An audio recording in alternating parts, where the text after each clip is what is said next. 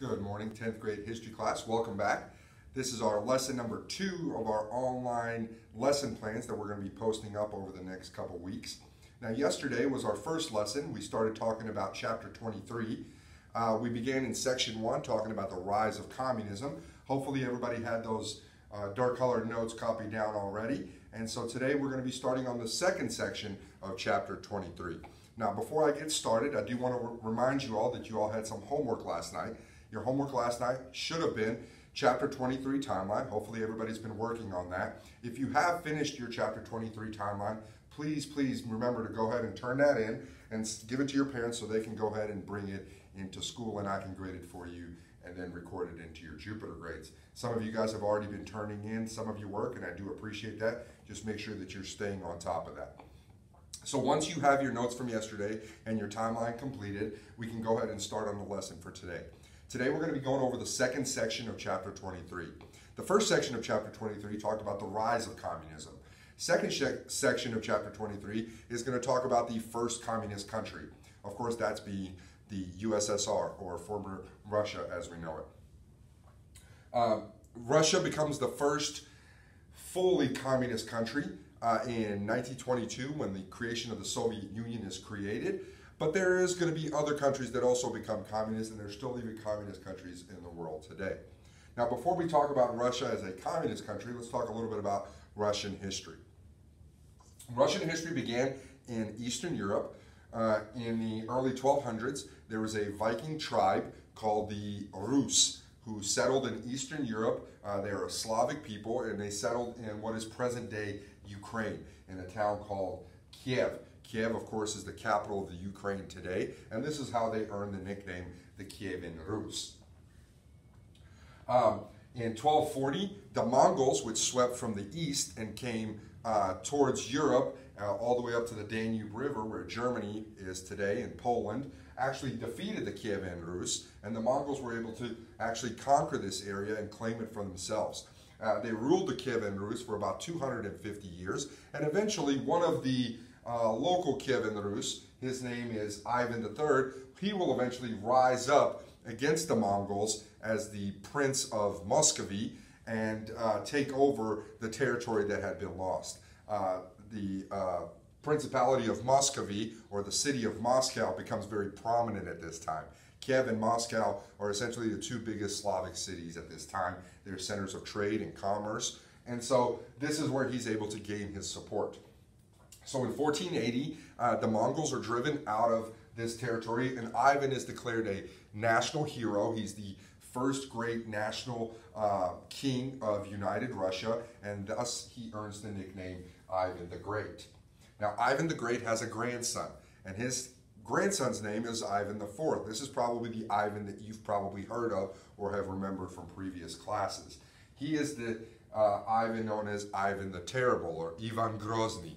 He's the guy that is the first Russian king to adopt the nickname Tsar, C-Z-A-R, which essentially means Caesar in Russian. Another word for Caesar is emperor. So he essentially is the first Russian king that goes around calling himself emperor, or Tsar Ivan the Fourth, or Ivan the Terrible. He's known as Ivan the Terrible because he's very ruthless, unscrupulous. He even murders his own son and his own grandson and daughter-in-law, and so he is very prone to anger and outbursts and things like that. Eventually, a guy by the name of Mikhail Romanov will rise up to the throne, and he will begin what's known as the Romanov line of kings, or the Romanov dynasty, which lasts from 1613 all the way up till about 1917, so almost, or a little bit over 300 years. And it's going to end with one of his relatives, Nicholas II, being executed. The greatest of the Russian czars is a guy by the name of Peter the Great. Peter the Great loves Western culture. He embraces Western military tactics. He even creates a Russian navy on the North Sea, or on the Baltic. In order to open up Russia to the Atlantic Ocean, he actually has to defeat his rival in the region, which is Sweden, and he defeats Sweden in a series of battles, and the territory that he takes from Sweden, he will eventually create the city of St. Petersburg in honor of himself. St. Petersburg will become the seat of government and the capital of Russia for about 300 years after this, and then eventually it'll move back to Moscow where it is today. Another great empress of Russia's history is Katharina the Great. Catherine, she is actually a German princess who marries the Russian Tsar Peter II, but he turns up dead all of a sudden shortly after she arrives in Russia. And she eventually will become the empress herself, the Tsarina. She rules from 1762 to 1796. And like Peter, she is infatuated with Western culture. She dresses in Western clothing. She adopts Western ideas of enlightenment. She reads Voltaire and Rousseau. She, in the beginning, likes the French Revolution, likes what it stands for, but will later on kind of see it as a threat to her power and will kind of push away from it a little bit more. But she is kind of forward-thinking and wants to kind of push Russia into the modern age. She expands Russia's borders, winning several territories along Poland's border and the southern border with Turkey near the Black Sea and the Crimea. And so she expands the size of her empire, and thus she is remembered as Catherine the Great for this. After Catherine, we have another important czar. His name is Alexander I. When we talked about Napoleon or the Napoleonic Wars, we talked about how Alexander was the man that allied himself with Napoleon in the beginning during the Continental System. The Continental System tried to cut off England from all trade with the rest of Europe, and so Alexander was one of the first people to join the Continental System with France to try to isolate England. Eventually he will betray Napoleon and actually start trading with England and go against the Continental System, and this will precipitate the war in Russia. Because of this, Napoleon will invade Russia, actually take over Moscow, but he will not defeat Russia. It will be his downfall. So Alexander is the Tsar of Russia who leads the Russian people through the Napoleonic Wars.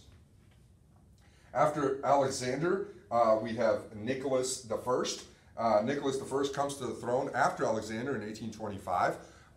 Just as he comes to the throne, there is a revolt against him. It's called the December Revolt, or the Decembrist Revolt, where the people of Russia try to rise up against the Tsar and overthrow him. But that revolt is put down very quickly and it is unsuccessful. It is from the beginning of his reign that Nicholas is kind of paranoid and worried about people trying to overthrow him. That's because in the very early days of his reign, he was actually, there was a revolution that was trying to overthrow him.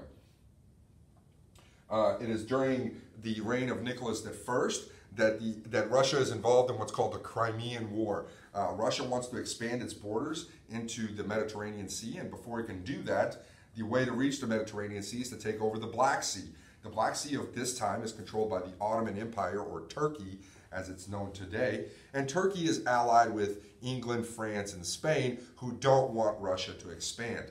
And so thus begins what's called the Crimean War, in which England, France, and Turkey defeat Russia and keep it from gaining a foothold in the Black Sea, or more specifically in the Crimean Peninsula, which is in the northern part of the Black Sea where present-day Ukraine is.